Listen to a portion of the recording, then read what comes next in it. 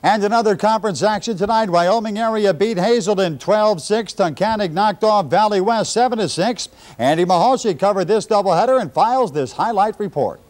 The Wyoming area Warriors wanted to give new head coach Frank Pera a notch in the win column, but that wouldn't be easy. The Mountaineer passing attack of Scott Shamani to Paul Holloman kept their offense moving. The Warriors countered with runs like this one by Larry Udiski to get them into the end zone. Hard hits like this kept the score close, with the Warriors winning 12-6. Our second game features two teams that should go pretty far this year, the Spartans of Wyoming Valley West and the Tigers of Tunkhannock. Crushing defense was the theme of this one.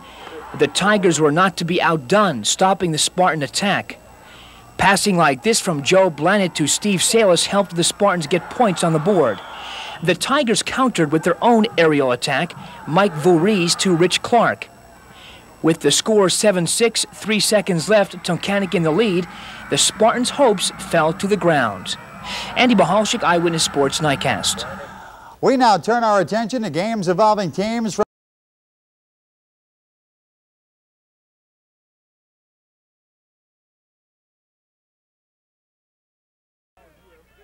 Nanticoke's bread and butter all year has been its passing game. Tonight was no different.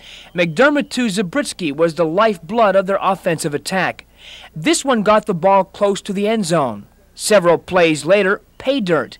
The same duo put the Trojans up 6-0. The point after, 7-zip Nanticoke. Pittston area has a pretty good passing game too. J.R. Richards to Phil Pisano. However, tonight it wasn't good enough. The final, Nanticoke 35, Pittston area 13. Our second game, Coughlin and Wyoming area, featured tough hitting and hard running. Good old-fashioned football. Matt Walsh was the Crusader offense tonight. This one made it 13-0 Coughlin. Wyoming area seemed listless. The Crusaders were psyched out. The final, 26-8 Coughlin.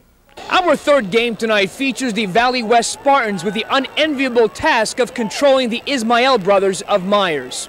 Rocket Ismail scored on 2 long runs tonight, one on 74 yards and this one for 80 yards. This jaunt made it 20-0 Myers in the second half.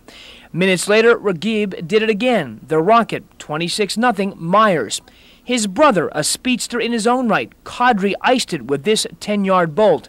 The final in this one, no match, 34-0 Myers over Valley West. Andy Mehalshick, Eyewitness Sports Nightcast.